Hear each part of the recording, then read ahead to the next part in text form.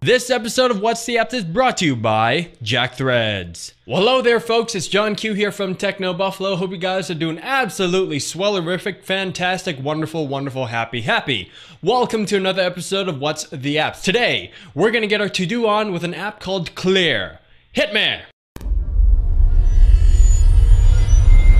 To make an application groundbreaking, I think the number one challenge is to design something that's paradoxically innovative and different, but at the same time, keep it familiar and intuitive. The guys at RealMax Software have definitely done this with Clear. And it shows. Unlike the traditional iOS UI, where navigation flows horizontally between menus and items, Clear takes on a pure vertical approach. Not to mention the app is also purely gesture-based. You can swipe down to add items, hold items to move them, pinch to add items in between items, swipe to delete, pull up to clear, pinch your list to condense it, pull down to move between menus, and more. It takes a little getting used to, but once you've mastered the rather simplistic system, You flying, man. The sounds are also very intuitive, not to mention insanely awesome. Progression-based sequences trigger a melodic scale, which is not only intuitive and also very pleasant for the ear, but it also gives you an overall genuine feeling of, oh my goodness, look at me, I'm accomplishing so many things today, you know.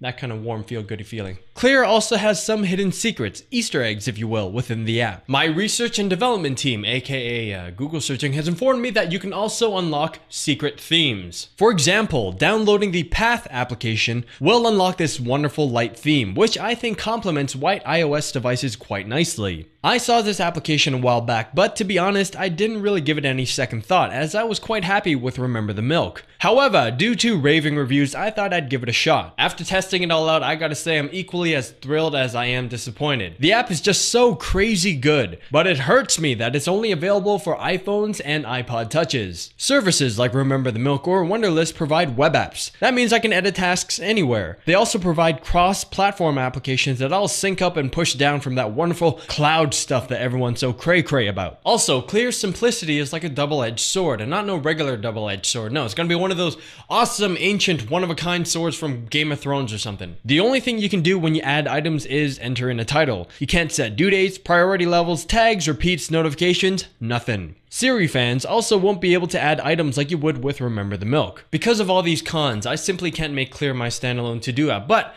it's just too awesome to delete, so I guess my Remember the Milk app is gonna have a little sidekick for a while. And speaking of awesome, I'm gonna take some time to thank our friends at JackThreads. Only suckers pay full price. If you're into alternative apparel brands like Kidrobot, Hurley, and Stussy, but hate wasting all of your hard-earned cash on them, then listen up. You can score these premium brands at up to 80% off every day. There's a new invite-only shopping club just for guys called JackThreads, serving up street, skate, and surfwear brands at prices that'll melt your brain. There's a wait list to join, but if you head on over to jackthreads.com/techno, again, that's jackthreads.com/techno, you'll get instant access to all of their killer hookups. Go now. Overall, Clear is clearly a winner.